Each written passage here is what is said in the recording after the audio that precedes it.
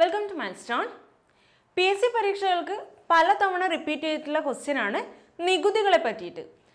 4 options തന്നിട്ട് അതിൽ പ്രത്യക്ഷ നികുതി ഏത്, അല്ലെങ്കിൽ പരോക്ഷ നികുതി ഏത്, അല്ലെങ്കിൽ എങ്ങനെ ചോദിക്കാം എക്സൈസ് നികുതി എന്നത് ഏത് തരം നികുതിയാണ്, ഇങ്ങനെയുള്ള പല ക്വസ്റ്റ്യൻസ് നമ്മൾ കാണാറുണ്ട്.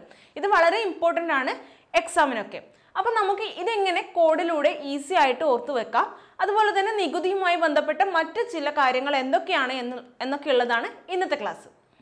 നികുതി അഥവാ ടാക്സ് എന്ന് പറഞ്ഞാൽ നമുക്ക് എല്ലാവർക്കും അറിയാം എന്താണ്.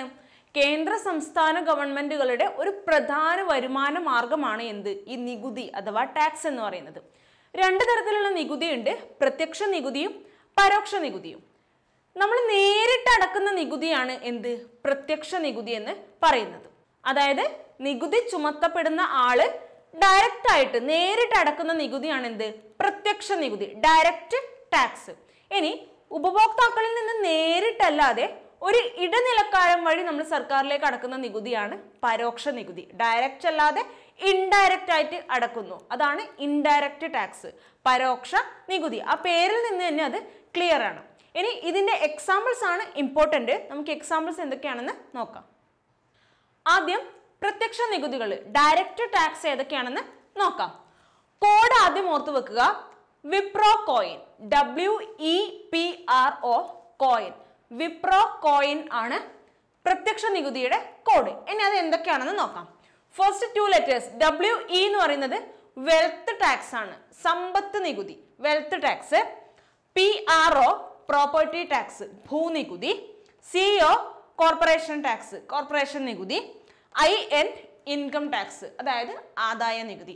ഈ 4 എണ്ണാണ് പ്രത്യക്ഷ നികുതിയുടെ മെയിൻ ആയിട്ടുള്ള എക്സാമ്പിൾസ് വരുന്നത്. അപ്പോൾ എക്സാമിന് ചോദിക്കുന്നത് മിക്കവാറും കണ്ടിട്ടുള്ളത് ഇത് 4 എണ്ണാണ്. ഇതിനൂടെ പരസ്യ നികുതിയും കൂടെ വരാം, പക്ഷെ അത് ഇതുവരെ ചോദിച്ചിട്ടില്ല. ഇതൊക്കെയാണ് ചോദിച്ചിരിക്കുന്നത്. അപ്പോൾ wealth tax, property tax, corporation tax, income tax. Wipro coin എന്നാണ് കോഡ്, അത് ഓർത്ത് വെക്കുക. ഡയറക്റ്റ് ടാക്സിന്റെ എക്സാമ്പിൾസ് ആണ് ഈ പറഞ്ഞിട്ടുള്ളത്. ഡയറക്റ്റ് ടാക്സ് എന്ന് പറഞ്ഞാൽ നമ്മൾ നേരിട്ട് അടക്കുന്ന നികുതിയാണ് ഡയറക്റ്റ് ടാക്സ് എന്ന് പറയുന്നത്. അടുത്തത് ഇൻഡയറക്റ്റ് ടാക്സ്, അതായത് പരോക്ഷ നികുതിയുടെ എക്സാമ്പിൾസ് എന്തൊക്കെയാണെന്ന് നോക്കാം. അതിന്റെ കോഡ് എക്സ്ക്യൂസ് മീ. എന്താണ് കോഡ്? Excuse me. പ്രത്യക്ഷ നികുതിയുടെ കോഡ് വിപ്രോ കോയിൻ എന്നായിരുന്നു. പരോക്ഷ നികുതിയുടെ കോഡ് എക്സ്ക്യൂസ് മീ. എന്താണ് എക്സ്ക്യൂസ് മീ എന്ന് നോക്കാം. EX എന്ന് പറഞ്ഞാൽ excise tax, CU customs tax, SE service tax, സേവന നികുതി. M എന്ന് പറയുന്നത് market tax, E entertainment tax. ഇതാണ് എക്സ്ക്യൂസ് മീ, അതായത് പരോക്ഷ നികുതിയുടെ എക്സാമ്പിൾസ്. നമുക്കിത് എക്സാമ്പിൾസ് നോക്കിക്കഴിഞ്ഞാൽ എങ്ങനെയാണെന്ന് നോക്കിയിട്ട് തന്നെ മനസ്സിലാക്കാൻ പറ്റും. Examples by heart പഠിക്കണമെന്നില്ല. എന്താണെന്ന് വെച്ചാൽ ഫസ്റ്റ് പറഞ്ഞ കാര്യങ്ങളൊക്കെ എന്തായിരുന്നു, ഭൂനികുതി അല്ലെങ്കിൽ ഇൻകം ടാക്സ്, അതൊക്കെ നമ്മൾ ഡയറക്റ്റ് ആയിട്ട് കൊണ്ടുപോയി അടക്കുന്ന സംഭവങ്ങളല്ലേ. നമ്മൾ ഡയറക്റ്റ് ആയിട്ട് അടക്കുന്നതാണ് ഭൂനികുതി ആയാലും ഇൻകം ടാക്സ് ആയാലും ഒക്കെ.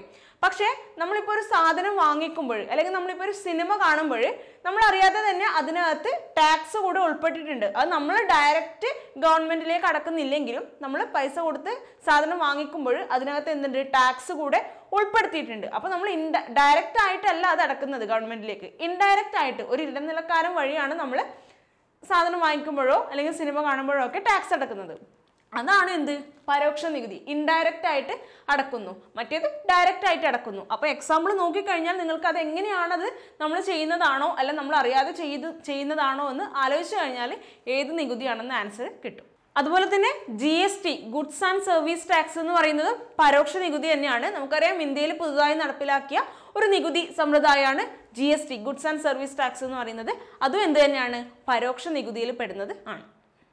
ഇനി നമുക്ക് നികുതിയുമായി ബന്ധപ്പെട്ട കുറച്ച് ഇമ്പോർട്ടൻ്റ് ആയിട്ടുള്ള പോയിന്റ്സ് എന്തൊക്കെയാണെന്ന് നോക്കാം. ഇന്ത്യയിൽ നികുതി നിയമം നിലവിൽ വന്നത് 1962 ഏപ്രിൽ 1-നാണ്. 1962 ഏപ്രിൽ 1-നാണ് ഇന്ത്യയിൽ നികുതി നിയമം നിലവിൽ വന്നത്. ഇനി നികുതി പരിഷ്കരണവുമായി ബന്ധപ്പെട്ട് നിർദ്ദേശം നൽകിയ കമ്മിറ്റിയാണ് രാജ ചെല്ലയ്യ കമ്മിറ്റി. രാജ ചെല്ലയ്യ കമ്മിറ്റിയാണ് നികുതി പരിഷ്കരണവുമായി ബന്ധപ്പെട്ട നിർദ്ദേശം നൽകിയത്. ഇനി നികുതിയുമായി ബന്ധപ്പെട്ട ആർട്ടിക്കിള്, ഇന്ത്യൻ ഭരണഘടനയുടെ ആർട്ടിക്കിൾ 265 നികുതിയെ പറ്റിയിട്ട് പറയുന്നത്. ഇനി ഇന്ത്യയിൽ ഏറ്റവും നികുതി അടക്കുന്ന സംസ്ഥാനം ഏതാണെന്ന് ചോദിച്ചു കഴിഞ്ഞാൽ മഹാരാഷ്ട്രയാണ്. മഹാരാഷ്ട്രയാണ് ഏറ്റവും കൂടുതൽ നികുതി അടക്കുന്ന ഇന്ത്യയിലെ സംസ്ഥാനം. ഏറ്റവും കൂടുതൽ നികുതിദായകരുള്ള പട്ടണം കൊൽക്കത്ത. ഇന്ത്യയിൽ ഏറ്റവും കൂടുതൽ നികുതിദായകരുള്ള പട്ടണം ഏതാണ്? കൊൽക്കത്ത. സംസ്ഥാനം മഹാരാഷ്ട്രയാണ്. ഏറ്റവും കൂടുതൽ നികുതി നൽകുന്ന സംസ്ഥാനം. നികുതിദായകർ ഏറ്റവും കൂടുതലുള്ള പട്ടണം ചോദിച്ചു കഴിഞ്ഞാൽ അത് കൊൽക്കത്തയാണ്.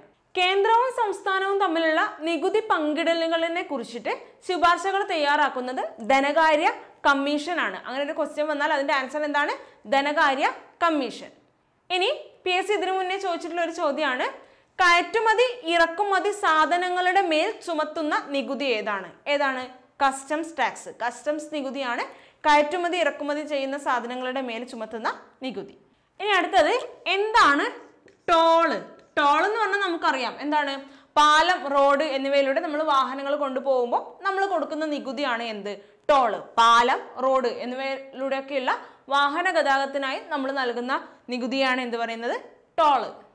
പ്രത്യക്ഷമായോ പരോക്ഷമായോ ഉള്ള നികുതിക്ക് പുറമെ ചുമത്തുന്ന അധിക നികുതി ഏതാണ് എന്ന് ചോദിച്ചു കഴിഞ്ഞാൽ അതേതാണ്? സർചാർജ്.